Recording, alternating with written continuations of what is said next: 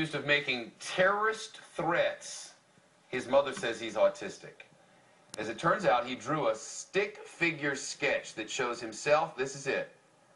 That is your terrorist picture. See it? That's a gun.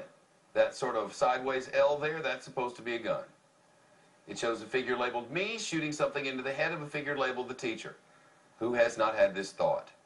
Then an equal sign and a drawing of the grave and the words rest in peace. The Atlanta school suspended the boy, and now he faces a charge of making terrorist threats, a felony. The boy is in the 8th grade. His mother says he's autistic and he doesn't understand what he did wrong. She says she thinks the punishment is too harsh. He's a really nice kid, and this is obviously from his disability. I think that there needs to be some sort of... Not important to get children to read. Children who want to read are going to read. Kids who want to learn to read are going to learn to read. Much more important to teach children to question what they read. Children should be taught to question everything. To question everything they read, everything they hear. Children should be taught to question authority. Parents never teach their children to question authority because parents are authority figures themselves and they don't want to undermine their own bullshit inside the household. So they stroke the kid and the kid strokes them and they all stroke each other and they all grow up all fucked up and they come to shows like this.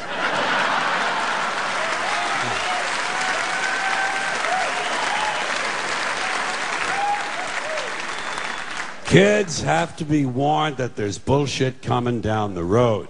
That's the biggest thing you can do for a kid. Tell them what life in this country is about. It's about a whole lot of bullshit that needs to be detected and avoided.